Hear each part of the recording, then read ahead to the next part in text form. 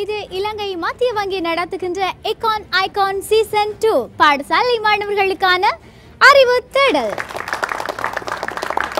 இலங்கை மத்திய வங்கி பாடசாலை மாணவர்களுக்கும் ஆசிரியர்களுக்கும் மக்களுக்கும் பல விழிப்புணர்வு கருத்தரங்கள் பல நிகழ்ச்சி திட்டங்களை ஒழுங்கு செய்து நடத்தி கொண்டிருக்கின்றது. அதன் ஒரு கட்டமே இந்த எக்கான் ஐகான் சீசன் 2. இந்நாட்களில் இலங்கை மத்திய வங்கி தூய நாணயத்தாள் கொள்கை பற்றி மக்களுக்கு விழிப்புணர்வுகளை ஏற்படுத்தி கொண்டு வருகிறது. தூய நாணயத்தாள்கள் வெளிநாட்டவர்களிடையே நாடு தொடர்பாக மக்கள் தொடர்பாக நன்மதிப்பினையும் வருமானத்தையும் உருவாக்குவதோடு போலி நாணயத்தாள்களை இலகுவாக கண்டறியவும் வழியை செய்கிறது. ஆகவே நாணயத்தாள்களை மடிக்காதீர்கள், கசக்காதீர்கள். இது பற்றி உங்கள் குழந்தைகளுக்கும் சொல்லிக் கொடுங்கள். நாளைய சந்ததியினரை தூய நாணயத்தாளுடன் வாழ அனுமதியுங்கள். எங்கும் எதிலும் தூய நாணயத்தாள் கொள்கையினை பின்பற்றுங்கள். இலங்கை மத்திய வங்கியினால் பாடசாலைகளுக்கிடையிலே பல போட்டிகள் இடம்பெற்று அதில் மாவட்ட மட்டத்தில் முதலாவதாக தெரிவான பாடசாலைகளுக்கிடையில் இன்று போட்டிகள் இடம்பெற தயாராக இருக்கின்றன. அந்த வகையிலே இன்று போட்டியிட இருக்கிறார்கள் கேகாலை மாவட்டத்திலிருந்து பதுரியா மத்திய கல்லூரி. அவர்களோடு போட்டியிடுகிறார்கள் நீர்கொழும்பு விஜயரத்னம் இந்து மத்திய கல்லூரி. பதுரியா மத்திய கல்லூரியின் அணி தலைவி MH ஹில்ஃபா Begum, MY Ayesha ஷராஃபா, MNF மிஃப்ரா. அதை போலவே நீர்கொழும்பு விஜயரத்னம் இந்து மத்திய கல்லூரியின் அணி தலைவியாக செயற்படுகிறார் T ஹிந்துஷா Dilma, P முகிலாஷினி, Benita Lakshmi.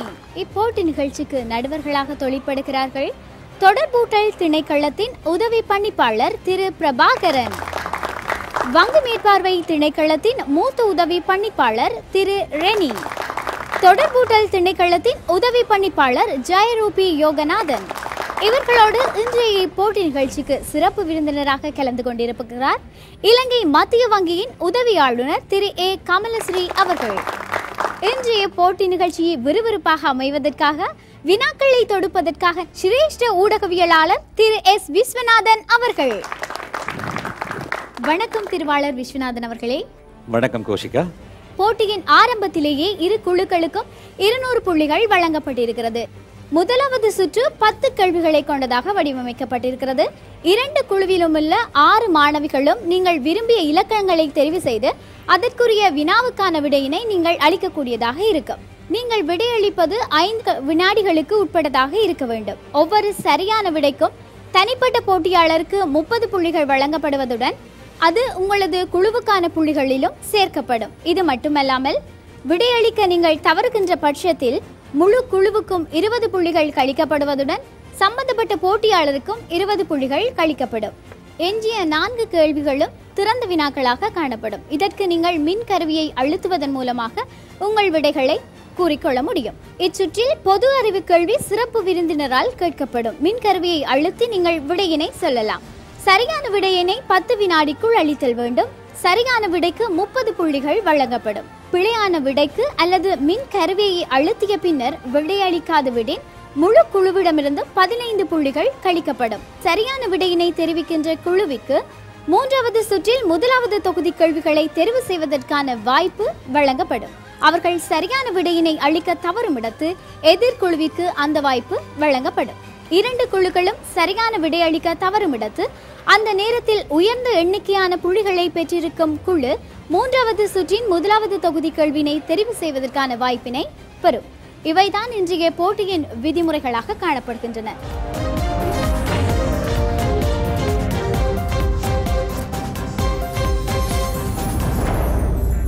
முதலாவது சுற்றிலே விரும்பிய இலக்கத்தை தெரிவு செய்து உங்களுக்கான கேள்வியை நீங்கள் பெற்றுக்கொள்ளலாம். முதலாவது கேள்விக்கான விடையை தருவதற்கு இங்கு நீர்கொழும்பு விஜயரத்னம் மத்திய கல்லூரியைச் சேர்ந்த ஹிந்துஷா டில்மா. வினா இலக்கம் 6. விலை கேள்வி நிகழ்ச்சியின் பெறுமதி எப்போதும் எதிர்கணிய பெருமானத்தை கொண்டிருப்பது ஏன்? தலைகீழ் சரிவை கொண்டிருப்பதா? கொஞ்சம் விளக்கமாக சொன்னால் கேள்விக்கோடு கீழ் நோக்கிய சாய்வுடையது. ஸ்லோப் சரிவு தலைகீழாக இருக்குது. அதை ஏற்றுக்கொள்ள முடியாது.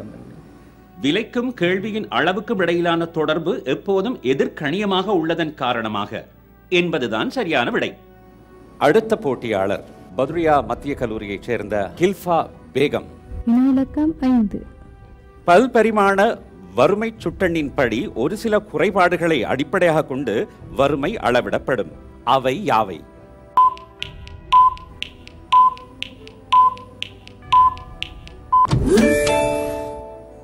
குறித்த நேரத்திற்குள் வீணாக்கான விடை தரப்படவில்லை. விடை சுகாதாரம், கல்வி, வாழ்க்கை தரம். ஆம், அடுத்த வீணா நீர்கொழும்பு விஜயரத்னம் மத்திய கல்லூரியைச் சேர்ந்த பி முகிலாஷினி. வினா இலக்கம் 3. சாதாரண பண்டம் ஒன்றுக்கும் தரம் குறைந்த பண்டம் ஒன்றுக்கும் இடையிலுள்ள மாற்றத்தை குறிப்பிடுக. சாதாரண பண்டம் நேர்கணிய வருமான கேள்வி நிகழ்ச்சியுடையது. தரம் குறைந்த பண்டம் எதிர்கணிய வருமான கேள்வி நிகழ்ச்சியை உடையது. சரியான விடை.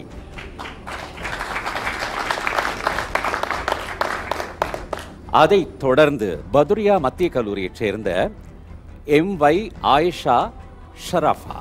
வினா இலக்கம் 7. பொருளியலில் பற்றாக்குறை எனப்படும் எண்ணக்கருவின் மூலம் கருதப்படுவது யாது?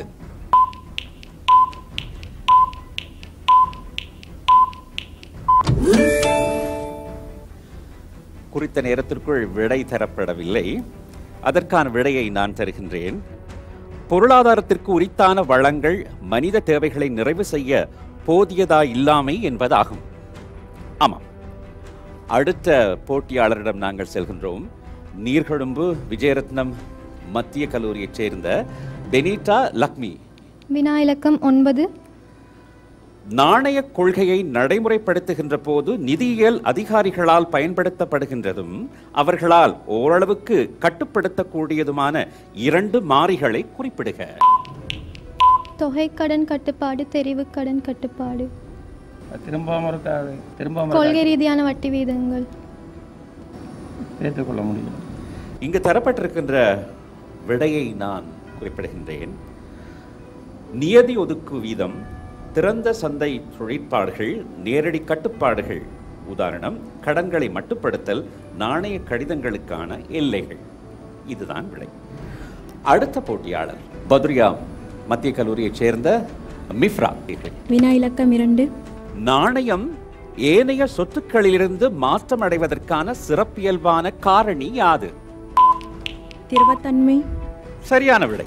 இன்றைய 4 கேள்விகளும் திறந்த கேள்விகளாக இருக்கும். நீங்கள் மின் கருவியை அழுத்துவதன் மூலம் விடை அளிக்கலாம்.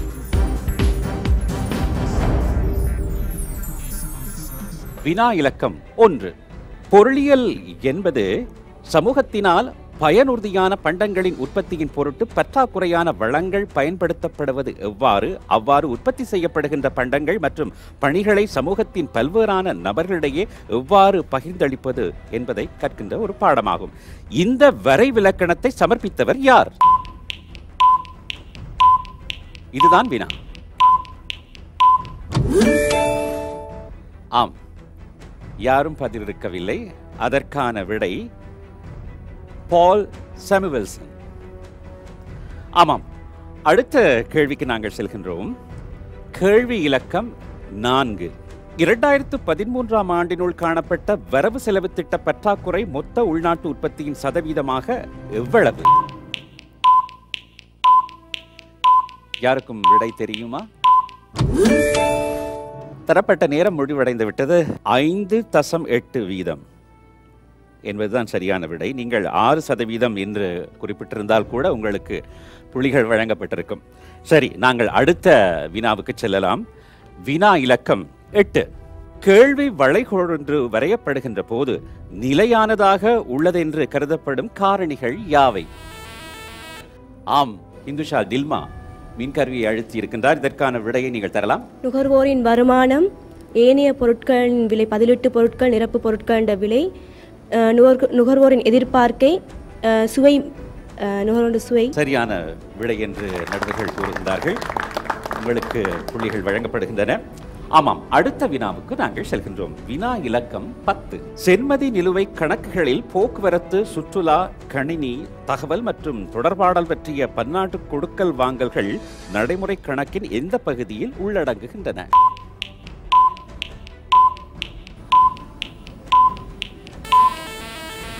ஆம், நீர்கொழும்பு விஜயரத்னம் மத்திய கல்லூரியைச் சேர்ந்த ஹிந்துஷா தில்மா கூறுங்கள். வருமான கணக்கு. தவறான விடை. பணிகள் கணக்கில்தான் இவை இடப்படுகின்றன என்பதுதான் சரியான விடையாகும். ஆமாம், வினாக்கள் 10 கேட்கப்பட்டன.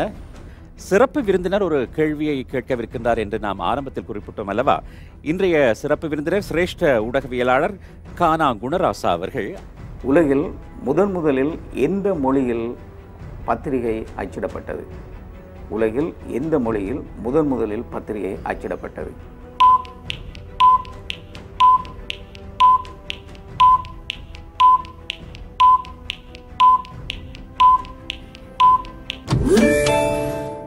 ஜெர்மன் மொழியில் என்பது விடையாக அமைகின்றது. இங்கு போட்டியாளர்கள் எந்த அளவுக்கு புள்ளிகளை பெற்றிருக்கின்றார்கள் என்ற விவரத்தை பார்க்கலாம்.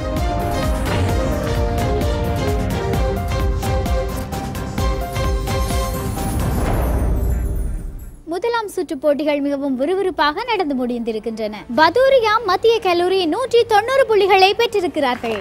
இதை போலவே விஜயரத்னம் இந்து மத்திய கல்லூரியினர் 200 புள்ளிகளை பெற்றிருக்கிறார்கள்.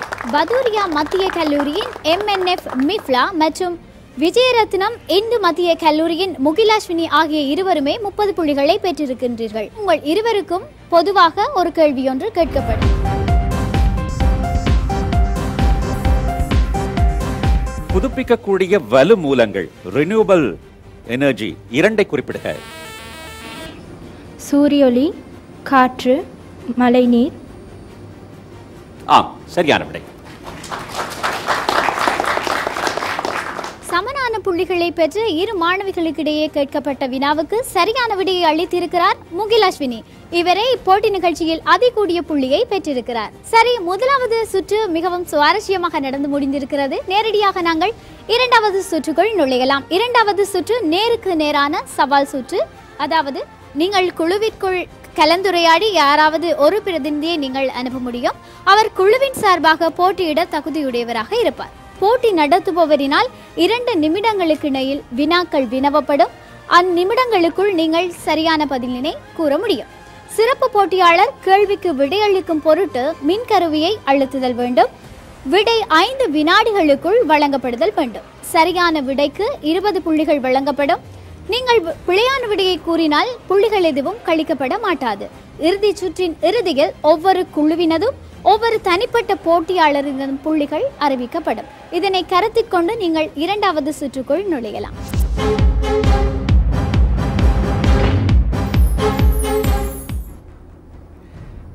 போட்டியின் இரண்டாவது சுற்று. நீர்கொழும்பு விஜயரத்னம் இந்து மத்திய கல்லூரியும் பதுரியா மத்திய கல்லூரியும் இப்பொழுது நேருக்கு நேரான சவால் சுற்றுக்கு வந்திருக்கின்றார்கள். முதலாவது கேள்வி, கினி குணகத்தின் மூலம் அளவிடப்படுவது யாது? வறுமை. புதிய நுகர்வோர் விலை சுட்டெண்ணுக்கு தரவுகள் சேகரிக்கப்படும் இடங்களில் உள்ளடங்குகின்ற 3 இடங்களை குறிப்பிடுக.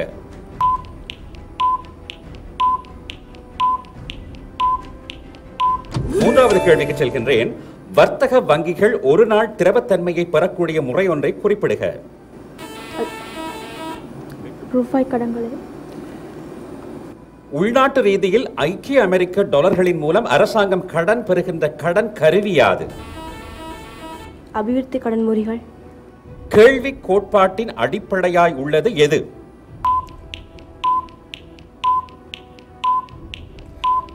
ஆறாவது கேள்விக்கு செல்கின்றேன். மனித அபிவிருத்தி சுட்டெண்ணை கட்டி எழுப்புகின்ற போது பயன்படுத்தப்படுகின்ற ஆக்கக்கூறுகள் யாவை?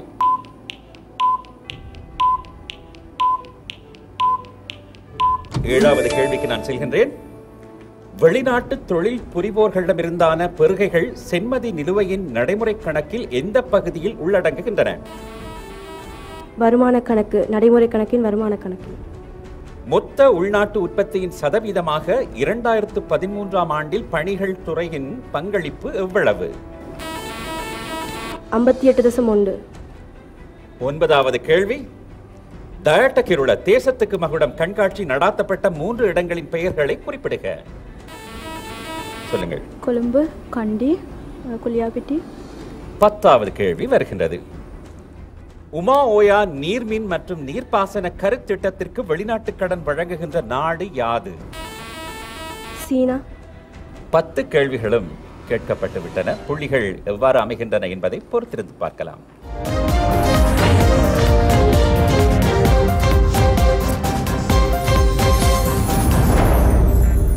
இரண்டாவது சுற்று போட்டிகளும் நிறைவு பெற்றிருக்கின்ற இந்த நிலையில் பதூரியா மத்திய கல்லூரி பெற்றுக்கொண்ட புள்ளிகள் 210. அதே போல விஜயரத்னம் இந்து மத்திய கல்லூரி பெற்றுக்கொண்ட புள்ளிகள் 240.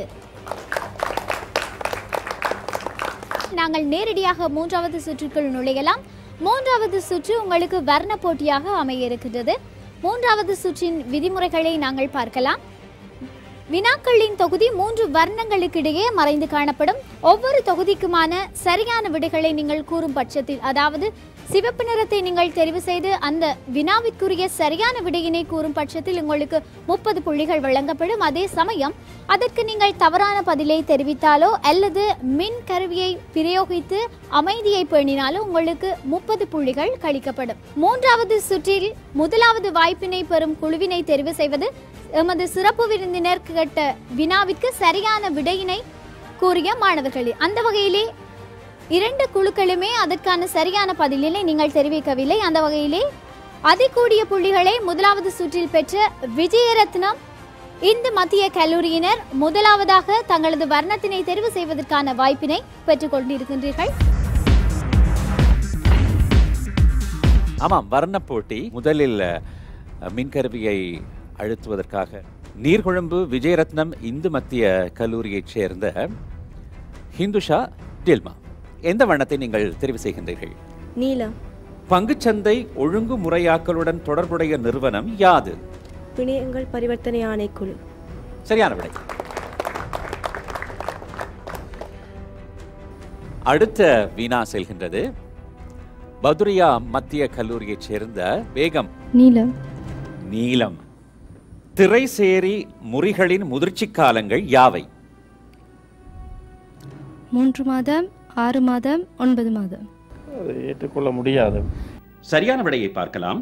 91 நாட்கள், 182 நாட்கள், 364 நாட்கள் என்பவை சரியான விடை. அடுத்த வினா வருகின்றது. நீர்கொழும்பு விஜயரத்னம் இந்து மத்திய கல்லூரியைச் சேர்ந்த முகிலாஷினி, எந்த வண்ணத்தை நீங்கள் தெரிவு செய்கின்றீர்கள்? பச்சை. பச்சை வண்ணம். அரசாங்கம் குறுகிய கால கடன்களை பெறுகின்ற போது வழங்குகின்ற கடன் கருவி யாது? திரைசேரி உண்டியல். சரியான விடை. அடுத்த வினாவுக்கான போட்டியாளர் பதுரியா மத்திய கல்லூரியைச் சேர்ந்த ஆயிஷா ஷராஃபா, என்ன வண்ணத்தை தெரிவு செய்கின்றீர்கள்? பச்சை. பச்சை வண்ணம். பொருளாதாரத்துக்குரிய வளங்கள் மனித தேவையின் பொருட்டு போதியதா இல்லாமை பொருளியலில் எவ்வாறு குறிப்பிடப்படும்? வளாருமை. சரியான விடை. அடுத்த போட்டியாளர் நீர்கொழும்பு விஜயரத்னம் இந்து மத்திய கல்லூரியைச் சேர்ந்த பெனிட்டா லக்மி, எந்த வண்ணம்? பச்சை. பச்சை வண்ணம். பச்சை வண்ணத்திலிருந்து வருகின்றது கேள்வி. 2011ஆம் ஆண்டுக்காக தொகை மதிப்பு புள்ளி விபர திணைக்களத்தினால் நடத்தப்பட்ட குடிசன வீட்டு வசதிகள் தொகை மதிப்பின்படி 2 மில்லியனுக்கு மேற்பட்ட சனத்தொகையை கொண்ட 2 மாவட்டங்களின் பெயரை குறிப்பிடுக. கொழும்பு, கம்பஹா. சரியான விடை.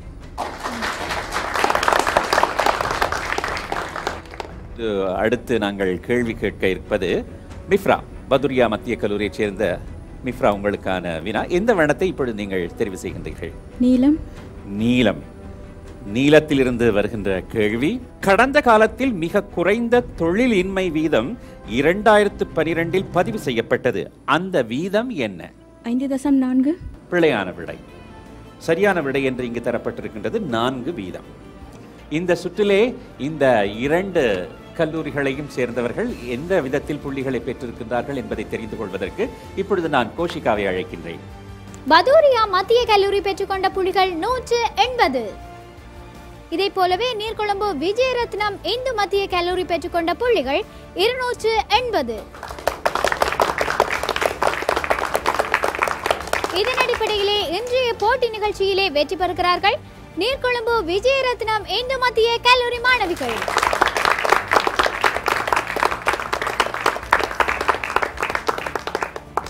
இத்தருணத்திலே நாங்கள் நேரடியாக அடுத்து இணைந்திருக்க இருப்பது பரிசில்கள் வழங்கும் வைபவத்தோடு. பரிசில்களை வழங்கி வைப்பதற்காக நாங்கள் அழைப்பது இலங்கை மத்திய வங்கியின் உதவி ஆளுநர் ஏ கமலசிறி அவர்கள்.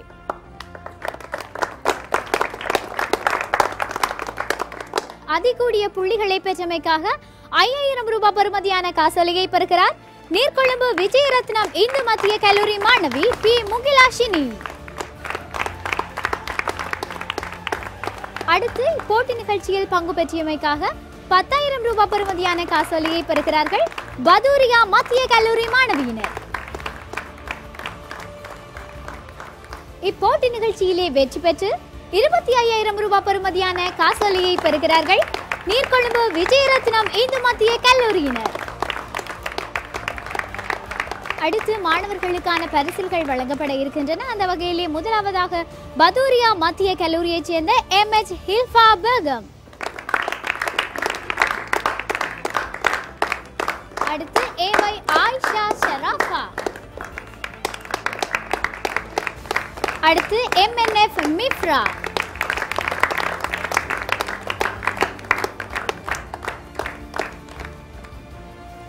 தொடர்ந்து வழங்கப்பட இருப்பது நீர்கொழும்பு விஜயரத்னம் இந்து மத்திய கல்லூரி மாணவிகளுக்கான பரிசில்கள் வழங்கும் வைபவம். அதிலே முதலாவதாக வருகிறார் டி ஹிந்துஷா டில்மா, அடுத்து பி முகிலாஷினி,